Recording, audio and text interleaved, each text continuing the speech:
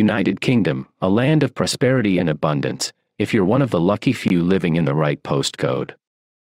Despite its reputation for wealth and success, the UK is home to many struggling communities who just can't seem to catch a break. But don't worry, folks. We're here to take a closer look at the top 10 poorest cities in the UK, based on disposable income. Yes, you heard that right. We're going to be diving deep into the grim realities of just how broke these cities are, and why they can't seem to shake off the shackles of economic hardship. So grab your popcorn, and get ready to witness the financial equivalent of a demolition derby, as we explore the reasons why these cities are struggling, and the impact this has on the people who live there.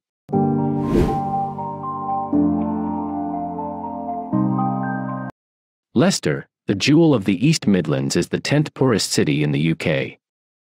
With a paltry £726 a month in disposable income, it's no wonder the residents are feeling the pinch. And with an average monthly net income of just £1,724, it's a miracle they can afford to buy anything other than baked beans and ramen noodles. Leicester is no stranger to adversity. This is a city that knows how to take a hit and keep on ticking.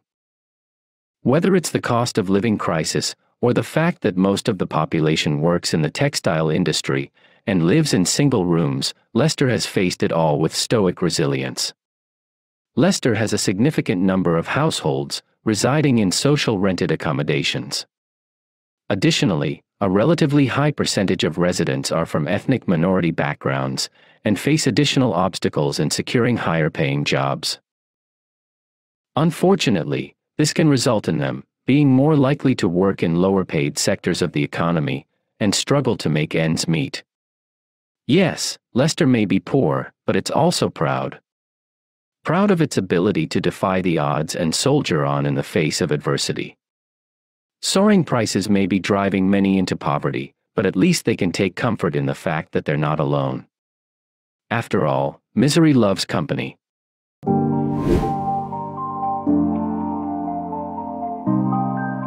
Newport is the city that's seen better days. Once a major hub for coal mining, steel production, and manufacturing, it's now the most deprived authority in Wales. But hey, at least they're number one at something, right? With a poverty rate of 31%, it's like every third person you meet in Newport is living in poverty.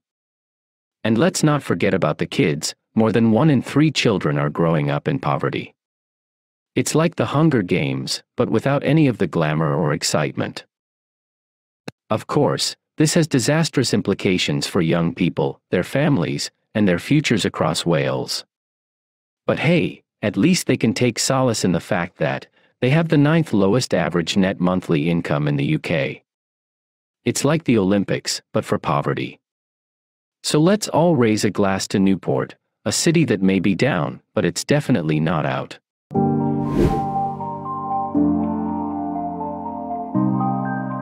Oxford, the city of dreaming spires and overpriced housing. It's home to one of the world's most prestigious universities, but that doesn't mean everyone's rolling in cash. In fact, poverty and inequality are still very much alive and well in the city. With a whopping 26% of children living below the poverty line, it's like a quarter of the city is living in some kind of twisted Dickensian nightmare. 20 to 34-year-olds, who make up 30% of the population and are mostly students or lower-paid workers. It's like they're stuck in a perpetual state of financial limbo, where the only thing more expensive than the rent is the cost of their study. Oxford has the 4th highest cost of living in the UK. It's like the city is trying to compete with London for the title of most unaffordable place to live.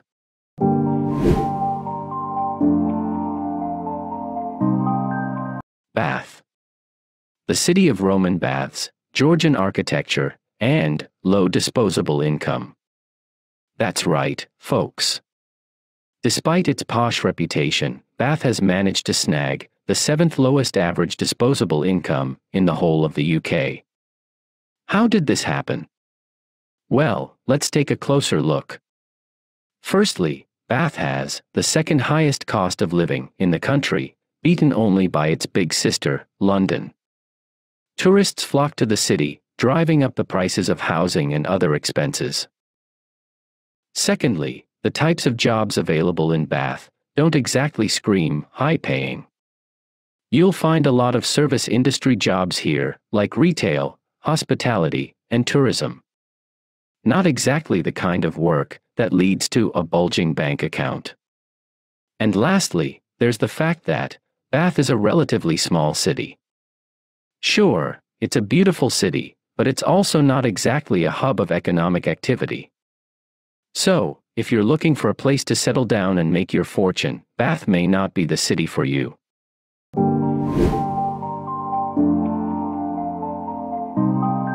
Preston, the city that's just a hop, skip and a jump away from economic prosperity.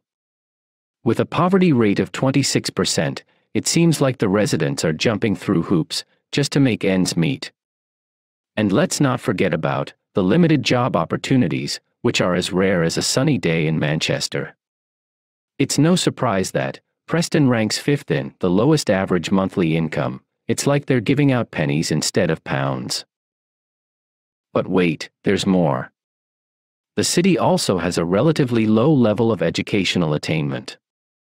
It's like they're trying to outdo their neighboring cities in the race to the bottom. With only 28% of the population having a degree or higher qualifications, it's no wonder that the job prospects are as bleak as a rainy day in Blackpool.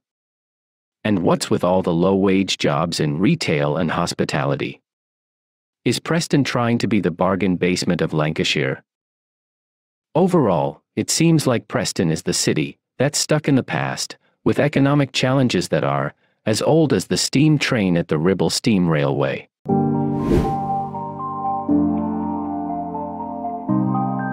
York. The city of cobbled streets, stunning architecture, and medieval walls. But let's be real, if you're not rolling in dough, you might want to steer clear of this place. With the 6th highest cost of living in the UK, York is like a luxury car that only the wealthy can afford to drive. The price of living in a place with well-preserved medieval walls and famous landmarks like York Minster and the Jorvik Viking Centre is not cheap. And if you thought living in York was expensive, just wait until you try to feed your family. Nearly 22% of the population lives below the poverty line. End Child Poverty even reports that nearly 26% of children in the York Central constituency live in poverty. So, while the wealthy Yorkies are sipping on their fancy cocktails and enjoying the vibrant city life, the poor folks are struggling to make ends meet.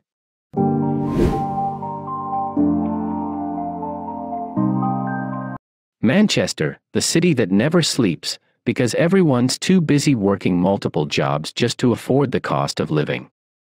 With a measly £660 monthly disposable income, you might as well be throwing your money into the river or well.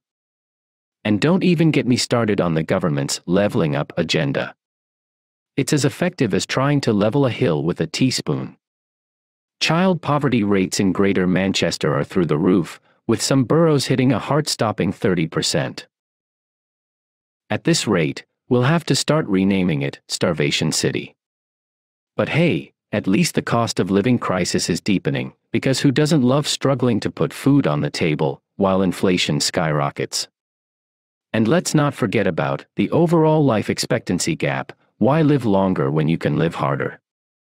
All in all, Manchester is the perfect place to live if you enjoy the constant stress of financial instability and a general feeling of despair.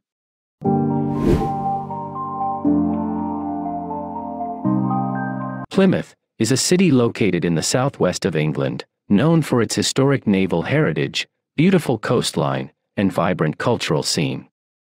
Unfortunately, the seagulls of poverty are swooping in to steal the fish of better job opportunities and the chips of higher wages, leaving many residents struggling to make ends meet.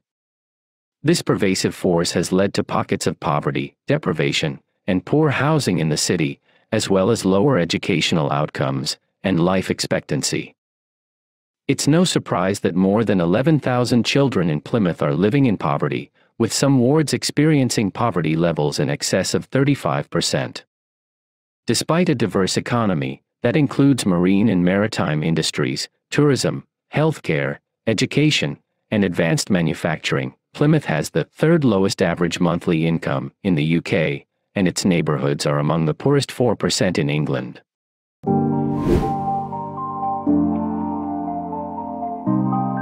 Brighton and Hove, or as it's affectionately known, London-on-Sea, is a city located on the south coast of England that has it all: vibrant culture, exciting nightlife, and a seaside location that's sure to make your wallet scream.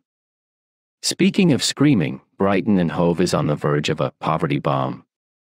That's right, 1 in 7 children in Brighton and Hove live in poverty.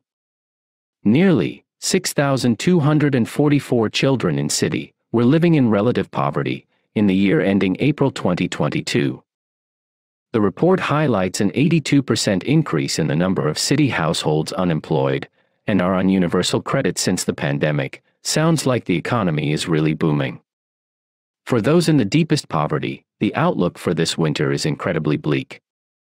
In Brighton and Hove, 28% of all households are in privately rented accommodation, and with a 10% rise in rent, it's only a matter of time before everyone is living in a cardboard box on the beach. And if that doesn't sound like the life for you, keep in mind that the city reported a monthly cost of £1,481 to live, making it the third highest cost of living in the UK. But don't worry, you'll still have a whopping £602 of disposable income left over to spend on the essentials like bread and water.